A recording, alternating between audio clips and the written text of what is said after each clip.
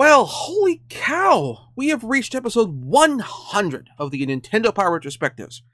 Now, I had hoped that we'd be in the launch year for the N64 by this time, but that is not the case, and that is due to a lack of looking ahead on my part. Instead, we are in the last major year for Super Nintendo, as we are covering Nintendo Power number 73 for June of 1995. Our cover game for this issue is Weapon Lord, with a painting of a fuzzy breeches barbarian holding a giant club, and wearing a mask that looks like the head of a saber-toothed ram? Not sure what to take of that. In the letters column, we have some more praise for the format change, though some readers want more comics, and the magazine has something coming for them. There's also one guy who wants more console wars smack talk, and please no. All of that nonsense is aged incredibly poorly, so I'd rather not, thank you. Anyway, on the power charts, SimCity and Aerobiz Supersonic have returned to the rankings, and Earthbound, Weapon Lord, and True Lies are new to the Super Nintendo chart. The Game Boy Top 10 has 2 new titles, Picross and Kirby's Dream Land 2, and finally joining the Hall of Fame are the NES versions of Battletoads and Mega Man 4. Oh, and the genre rating this issue is for puzzle games, which is unfortunately made exclusively of Super Nintendo and Game Boy games, so no Adventures of Lolo here. We get additional coverage of Earthbound, which I've already reviewed. Probably more notable here than the main meat of the article is the profile of Shigesato Itoi, since Itoi is a writer whose work has very little penetration in the US, and, well, significantly more penetration in his home country. The article itself is a very high-level overview of where you go in the game, with the nitty-gritty being saved for the strategy guide that comes with it. Next up is Weapon Lord, a 2D weapon-based fighting game from Namco, which has very limited connections to the future Soul Calibur series, as Weapon Lord was developed by Visual Concepts, and the character designs were all done to evoke more Frank Frazetta and Boris Vallejo-inspired character designs, though some of the mechanics used here were adapted for use in the Soul Calibur Soul Edge series. Weapon Lord visually feels ahead of its time, like something closer to the PlayStation 1 era 2D fighters, like, well, the Street Fighter Alpha / Street Fighter Zero games, and Street Fighter 3 Guilty Gear, that sort of thing. The characters in the game have profoundly detailed sprites with very, very intricate animations, along with a combat system that has stuff like a parry system well before it was implemented in the Street Fighter series. But due to the limitations of the Super Nintendo, it ends up making the game kind of busy, and ultimately makes it somewhat sluggish and unresponsive in ways that I don't believe is related to the emulator I'm using to capture gameplay footage. If it was, it would have come up in lots of other fighting games I've played before and used for this show. Now, it's not that the game is bad. Not at all. It's just that the game feels like it would have fared much better had it come out later on again, the PS1 Saturn era of consoles, as opposed to the Super Nintendo. Moving on, we have Star Trek Deep Space Nine, a side-scrolling adventure game based on the show with some cinematic platforming elements as well. We get some gameplay notes and maps, along with guides for the first few objectives. Star Trek Deep Space Nine has some problems with its learning curve and its lack of checkpoints. The game puts you in a scenario very early on where you're learning the controls, but it puts you with a time limit that initially comes out of nowhere, at a point where you're just trying to get the hang of the controls and learn your way around the station. And this time limit comes from a series of bombs that have been placed in the area of the station by Bajoran terrorists. Now, if they waited on starting the clock until when you first saw the terrorists planting the bomb, and a clock was put on screen to let you know how much time you had left, that'd be one thing. It would communicate information much better to the player, and let you work your way up to this situation, and let you know how well you're doing, and give you something to work for in terms of, okay, let me get a better time next time, and that sort of thing. Instead, this game basically decides to be deliberately obtuse. I'm so interested in picking this game up and playing the rest of the way through it, but on the other hand, I feel this was a game that I want to play in a device that incorporates some sort of emulation so I could save scum my way through the bullshit. Moving into the Epic Center section. In news, Tecmo is putting together an RPG called Secret of the Stars, with a leveling system that is different from other games, but in ways that aren't explained particularly well at all. Also, Koei is working on a sequel to Pacific Theater of Operations. We start off with an extensive preview of Chrono Trigger. The game was already out in Japan, and the article gets into the multiple endings and New Game Plus option, along with its planned August release date in the US. So I'm going to hold off on reviewing it until later. Our first major guide is for Rise of the Phoenix, another Koei grand strategy game set in China in the 3rd century BC, before the Three Kingdoms period. Now, going from the article, it appears to play pretty close to the Romance of the Three Kingdoms and Nobunaga's Ambition games, which, as with those games, makes it for something of a tricky game to review. Much like those games, you don't get a lot of tutorializing in the game itself, or how the mechanics work under the surface.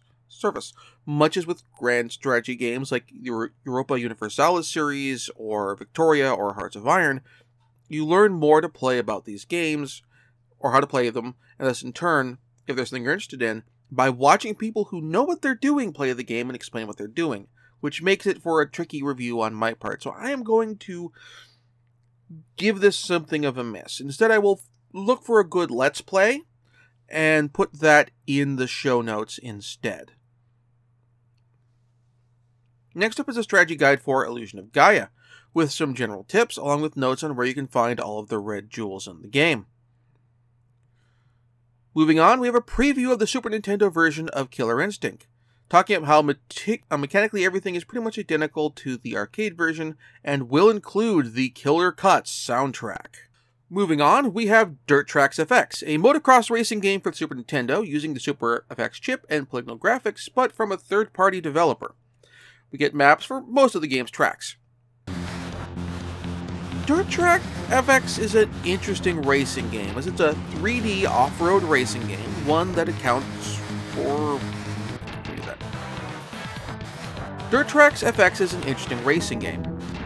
It's a 3D off-road racing game, one that became significantly more popular as we got into the polygonal 3D era of the PlayStation and Saturn, and one which also accounts for all the sort of track-skipping nonsense that you see used in, for example, Super Mario Kart speedruns. Actually, it accounts for it too well, because in this game it's incredibly easy to jump the track purely by accident, as opposed to the very intentional, deliberate, and planned track skips of Mario Kart speedrunners. I frequently found myself accidentally jumping over barriers, followed by having to spend way too much time going back off the way I came, so I can return to where I left the track by accident and continue with the race, at which point I've got passed by like 5 other people. That said, the rubber banding is generous enough that when this happens, you can get back up to second place pretty easily should you screw up in any particular manner. But taking first requires a perfect run, which is a royal pain to pull off because of all the issues with the physics causing you to jump over barriers by accident. It's a novel execution of this concept. Not perfect, but it's okay. Next, we have Super Turrican 2, the second Turrican game for the Super Nintendo, with notes in each of the game's stages. Super Turrican 2 is a punishingly difficult run-and-gun game. Now, if you just look at the gameplay and screenshots, it would not be an unreasonable assumption to think, oh, this plays like Contra or Metal Slug. And you'd be close to the truth. There's just one key flaw. The Contra and the Metal Slug games give you the ability to shoot at a 45-degree angle, either up or down, or particularly up, allowing you to better manage the onslaught of enemies that you face, and it is a massive onslaught. On the other hand, Super Turrican 2 will throw the same number of enemies at you that Contra or Metal Slug will, but without the ability to shoot at a 45-degree angle. Apparently the developers thought this was totally unnecessary, or made the game too easy and decided to not include it. The problem is this makes the most effective gun in the game a spread shot, because it's the only gun that can effectively shoot at a 45-degree angle above you, which means it's the only gun that's effectively useful against enemies coming from above. Which also means that any other weapon in the game just won't work for you, which is frustrating because there are some neat weapon power-ups in this game, and I'd like to experiment with them and find a playstyle that works for me. Except the game only has one playstyle that works. If you're not using the spread shot, then you're not playing it the way the developers feel is the good way. At which point, why have other shots than the spread shot? It's frustrating. In the classified information column, we have a invulnerability code for Excalibur 2097 and a healing code for Death of Superman. The release of the Virtual Boy is nearly here, and we get notes on the launch lineup along with additional information on how the device works. Again, due to issues on how the Virtual Boy itself works and lack of access to the original system, I am going to hold off on reviewing Virtual Boy games, and instead I will refer you to Jeremy Parish's excellent Virtual Boy Works series. There'll be a link to it in the show notes. Moving on, we have Prehistoric Man, a port of a platformer for the Game Boy to the Super Nintendo. Normally this goes the other way. Anyway, we get notes on the traversal power-ups, before moving into level maps starting with level 2. There are also notes for the next 12 stages through level 14, before getting a map of 15, and then, again, notes for another 8 levels. The Super Nintendo version of Prehistoric Man is okay. While Titus has had more than a few stinkers, and will have several to come, this is not one of them. It doesn't have the floaty jump physics that come from Amiga ports or from developers who are primarily familiar with making platformers on the Amiga, showing that they're getting comfortable designing games for the Super Nintendo, both from a hardware standpoint and from a control standpoint. That said, this is coming very late in the console's lifespan, so I can't help but feel that this is too little too late. And all of this is not helped by the fact that this is an otherwise bog-standard platformer. It's not that it's not fun, it's certainly an enjoyable game. It's just there are so many other games that do so much more and so much better. Moving on, we have Izzy's Quest for the Olympic Rings, a platformer with the mascot of the Atlanta Summer Olympics, and we get a handful of level notes. So, Izzy's Quest for the Olympic Rings does wrong almost everything that the Super Nintendo version of Prehistoric Man does right. Floaty jumping, an awkward damage model. It even screws up a few things new things, by having random drops in levels that you trigger by jumping near them without any indication that they're there, and having some be beneficial and some do damage more or less at random.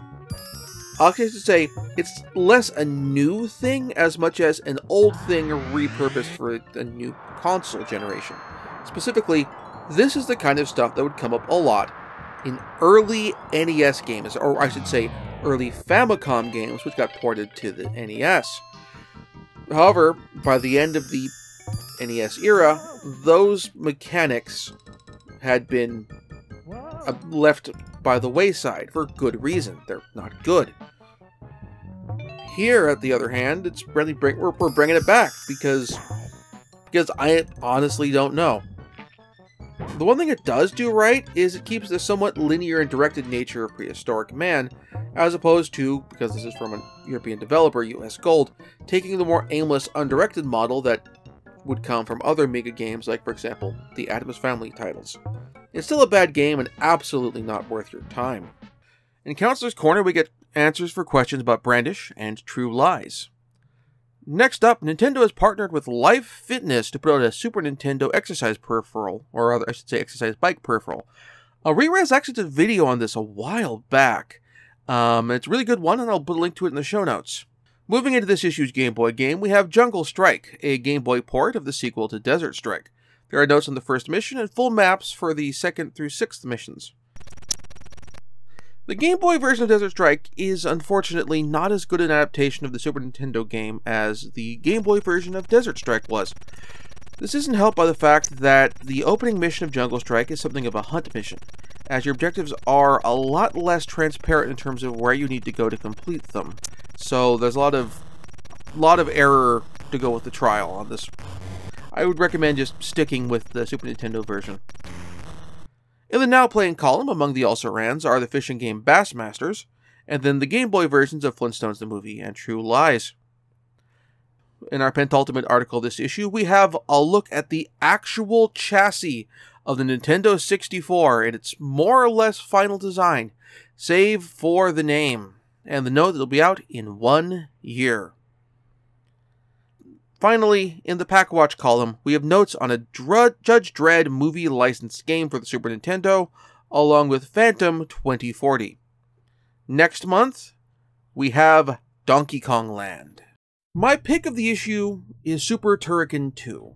Much as I'd like to pick DS9 for this one, a Star Trek game that dissuades the player from immersing itself in its world from the get-go is a significant strike against it. Also, I will say that I do like Turrican 2, or Super Turrican 2 rather, does have its improvements over the original. It does have more directed degree of gameplay to it.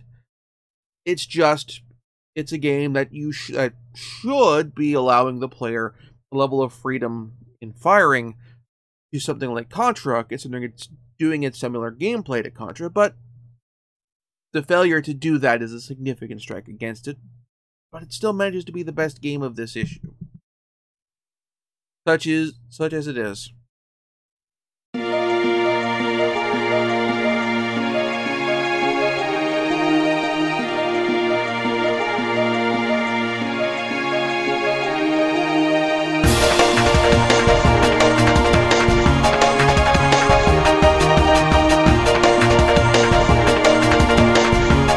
Thank you very much for watching. If you enjoyed the show, please like and subscribe, and also consider backing my Patreon. Patreon backers get episodes up to 1 week early of this show and any future Let's Plays.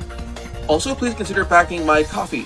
Toss me a few bucks also helps support the show, and it's not a monthly obligation or anything like that.